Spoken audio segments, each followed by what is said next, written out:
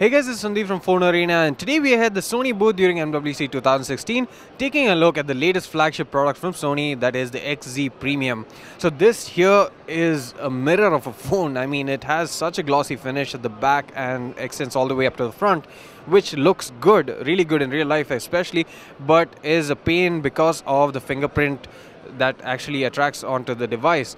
So up top and the bottom you actually have a brushed aluminum feel, which we feel would have been better if it was there all around the device, but this has a unique design, and it also has a unique look in terms of the overall design, how Sony has made it. So at the top and bottom also you have chamfered edges, which is quite unlike most other smartphones which have the chamfered edges just around the display or around the back. The chamfered edges are actually at the top and bottom, and this feels really good to hold. The build quality is really astounding, and Sony have really outdone themselves on that front, but the bezels are actually quite big at the front, and as a result, despite being a 5.5-inch smartphone, it's actually quite big in terms of the physical footprint. It's also a bit thick, but that is actually hidden well by the fact that the sides are actually well rounded. It feels good in the hand and feels really solid, but it is a bit bulky.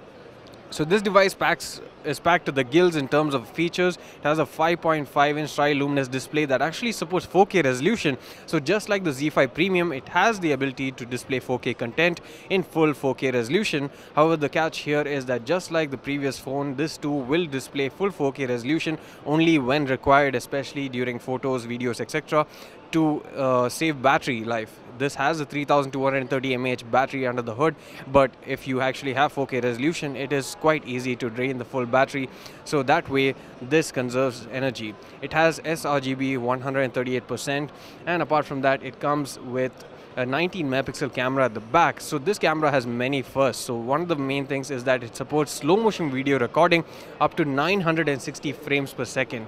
So now that is crazy, especially considering that this can record 4K content also, and the main reason it can record 960 frames per second is because this is the world's first smartphone to actually be powered by the Snapdragon 835 chipset. You have 4 GB of RAM internally, you also have a 64 GB of internal storage, and it is also expandable using micro SD cards. This here is the single SIM variant, but it will also come in a dual SIM variant based on your market and regions. At the bottom you have USB Type-C port, you have the primary microphone, while at the top you have the 3.5mm audio jack and the secondary microphone. The main camera has a resolution of 19 megapixels. It has a 1x2.3-inch sensor size and is a Sony Xperia RS sensor. At the front you have a 13 megapixel camera, which is also quite big because it has 1x3-inch sensor size, and both these cameras have an aperture of f2.0. So this smartphone is quite good in terms of the build quality and overall experience, but Sony in the past has produced smartphones with camera that's slightly under par. I mean, they're great at producing the hardware, but their software doesn't always translate to a better experience. So in that way, the Xperia XZ Premium has a lot to prove, and we hope that it does well, but it also remains to be seen at what price point they launch this. The release is also not yet known, but overall seems interesting. We look forward to trying this in detail in the near future. So the Xperia XZ Premium actually supports waterproofing. It is water resistant and dust resistant and carries a rating of IP68, and that is possible even without having a protector for the USB Type-C port or the headphone jack. So apart from that, this is also the first device on the market to support Qualcomm Quick Charge 4.0, which is another first, and which means that it can charge really rapidly the 3230 mAh battery that's built in under the hood. The main camera also has a 5-axis image stabilization for videos and photos, which should mean that it can give really good output. And so far in the past, even without OIS, Sony has produced one of the smoothest recording videos possible along with Moto. So this too should be really good in terms of the video stabilization.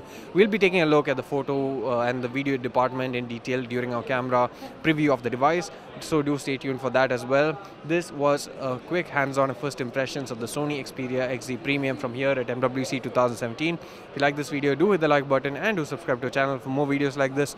Thanks for watching.